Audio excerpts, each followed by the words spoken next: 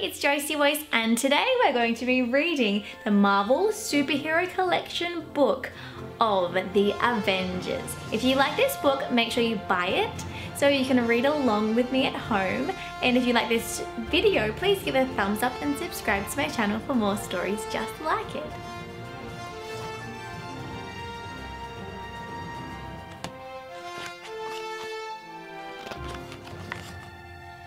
The world is filled with ordinary people and their daily comings and goings, activities and squabbles. Within this world, there are those who are extraordinary. Some, like supervillains, intend to harm, and others are superheroes who rise to defeat them and keep the world safe. This is the story of how the world's mightiest team of heroes came together. Tony Stark was a billionaire who ran a company called Stark Industries. He was also an intelligent inventor who used his skills to create a suit made of iron. When Tony wore the suit, he became almost invincible. People around the world knew him as Iron Man. Steve Rogers was always the smallest in his class. The army recruited him for their super soldier project and infused him with a serum that made him strong. It even caused him to age slowly. He was known as Captain America. Natasha Romanoff was an orphaned Russian super spy trained in martial arts. She chose to work for good under the code name Black Widow.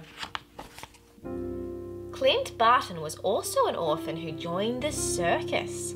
Eventually, he got tired of being a performer. He used his skills in archery to become the superhero known as Hawkeye. In another realm far away from Earth, the mighty Thor kept Asgard safe from supervillains.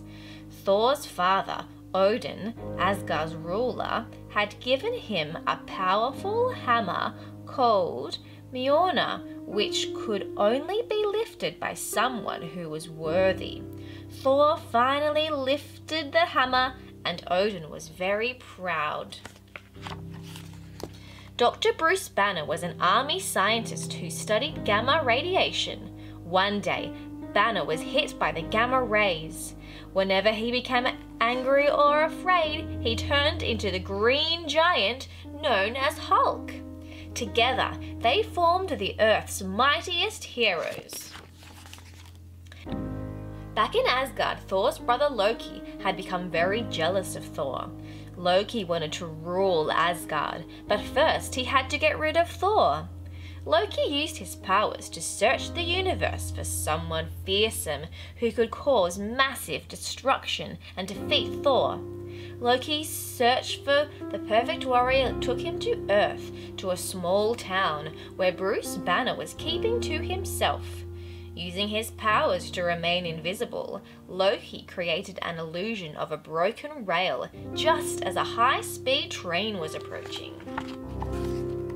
It looked like it was about to crash. Banner immediately transformed into Hulk and leapt into action to save the day. But the people on the train thought Hulk was trying to hurt them. They jumped off the train and ran in fear. Soon, news reporters all around the world were saying the same thing. Hulk was on a rampage. It didn't take long for the news to reach Earth's mightiest superheroes. Very soon, Captain America, Iron Man, Black Widow, Hawkeye and Thor all arrived to help save the day. They found Hulk surrounded by a mass of police officers. Loki, still invisible, rubbed his hands with glee. Not only would he defeat his brother, but he would make all these superheroes destroy each other. The heroes tried to calm Hulk down, but he was already too agitated. He sent Hawkeye and Black Widow flying through the air. He smashed Cap's shield. Even Iron Man's Repulsor blasts had no effect. Thor charged Hulk with his hammer, but the big guy charged back and knocked Thor to the ground. Loki was beside himself. His plan was working perfectly. He made himself visible and declared victory. But as soon as Thor saw Loki, he knew what had happened. Loki was the real villain. Smash! Loki was not going to stick around, but when he returned invisible, Iron Man shot a heat-seeking mini-missile at Loki that gave away his position just long enough for Hulk to smash him. The heroes had won. Nick Fury, the director of S.H.I.E.L.D., also noticed the heroes' victory. Now he knew just how to handle future threats to Earth. He launched the Avengers initiative. So the superheroes all assembled. The next time Earth needed a team of mighty heroes, the Avengers would be there to answer the call.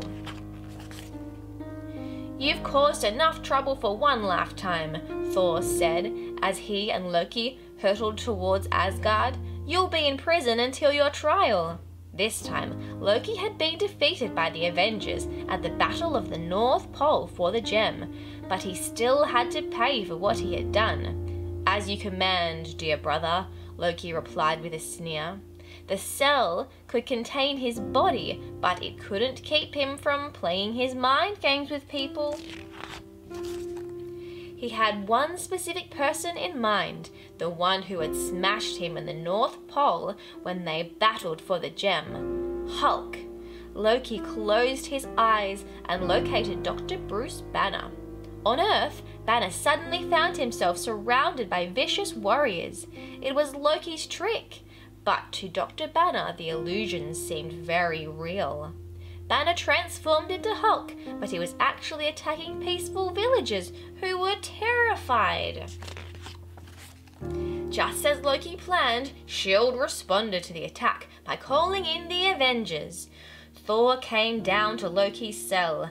"I am needed on Earth once more," he said. "Your trial will have to wait until I get back." Grabbing his hammer, Thor made his way to the Bifrost Bridge to be transported back to Earth. He did not know what had happened to cause Hulk to lose his cool, but he would help the Avengers figure it out. Iron Man, Captain America, Black Widow, and Hawkeye were in the middle of a training simulation when they received report of the attack. They hurried off in a S.H.I.E.L.D. Quinjet to make sure the big guy did not do too much damage. "Don't worry," Iron Man said to the villagers. "We're here to help. Which way did he go?" The villagers pointed to a path of destruction behind them. The superheroes wasted no time. Thor arrived just as the other heroes took off in search of Hulk. Loki created an illusion of Hulk charging directly towards Thor. Thor quickly jumped out of the way. "It is me, Thor," he said, "your fellow Avenger." Hulk ignored Thor and charged again. Thor swung his hammer low to trip him, but his hammer went right through the illusion. "Up to your old tricks again, brother," he shouted. "I know what you need." He summoned the Bifrost Bridge and returned to Asgard.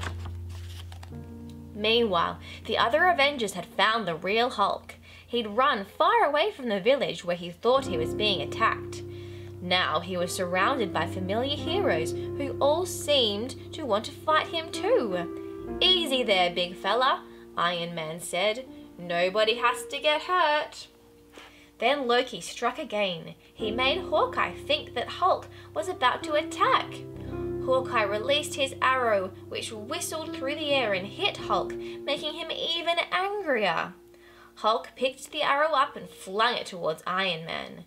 He dodged just in time and fired a repulsor blast at Hulk, who was now bearing down on Captain America and Black Widow. Loki was so caught up in his mischief he didn't realize Thor had returned until he stormed into his holding cell. Thor grabbed Loki and brought him back to the middle of the field where the other Avengers were battling Hulk. "Stop fighting," Thor said. "Loki is to blame for this mess." The other Avengers advanced towards Loki, but Loki used his powers to create multiple illusions of himself so that the heroes could not tell who was the real Loki. Suddenly, Hulk swung his arm in a wide arc, his fist going through each fake Loki until he hit the real one, who crumbled to the ground. "No more tricks," Hulk said. "Your fun is over," Thor agreed. "It's back to prison for you, brother." Loki was locked up once again on Asgard, and the Avengers settled in there to enjoy their victory. For now, everything was quiet on Earth. Avengers, Nick Fury radioed in one day. "The gem we recovered at the Battle of the North Pole has gone missing." Moments later, the Avengers gathered in the Situation Room. "The gem is one of several Infinity Stones," Fury explained, "and I know who took it. Thanos. He's been spotted in Central Park." The Avengers found Thanos holding the gem from Loki's staff and 4 other similar-looking stones. Thanos placed each of the gems into fitted slots in the gauntlet he was wearing. "Behold the Infinity Gauntlet." Thanos thrust his fist out and shot an energy beam at Captain America, but Cap raised his shield and deflected the blast towards Thanos, who suddenly fell back.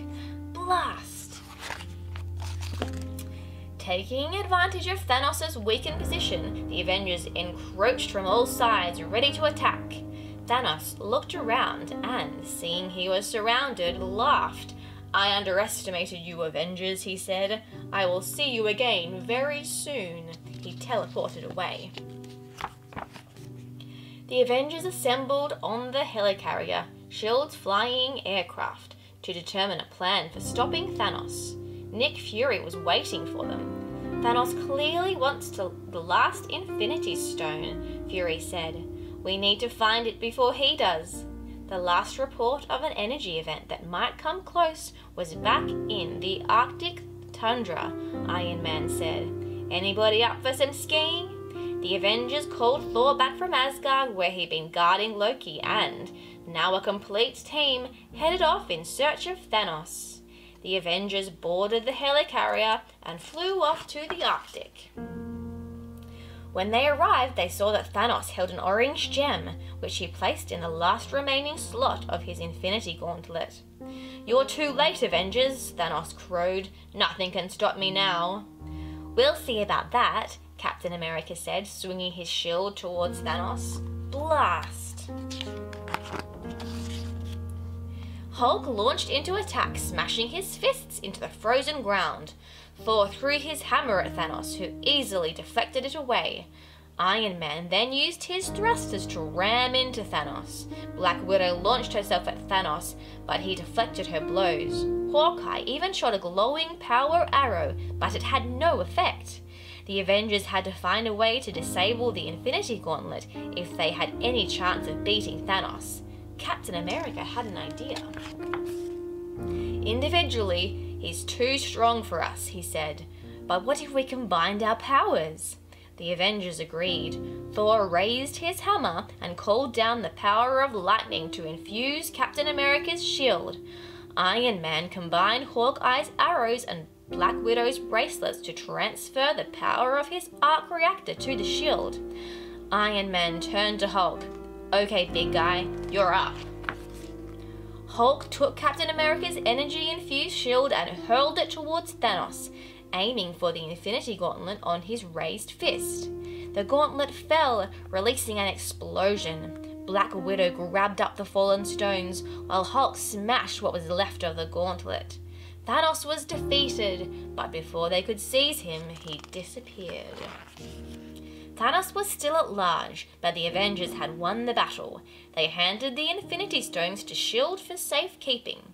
Thanos would be back, but the Avengers would be ready for him, and for any threat against Earth. After all, together they were the mightiest team of heroes in the universe. Awesome, thanks for reading the Avengers with me, everyone. If you want to request a storybook, let me know in the comment section below. Thanks for watching. I'm JosieWose. I'll see you soon.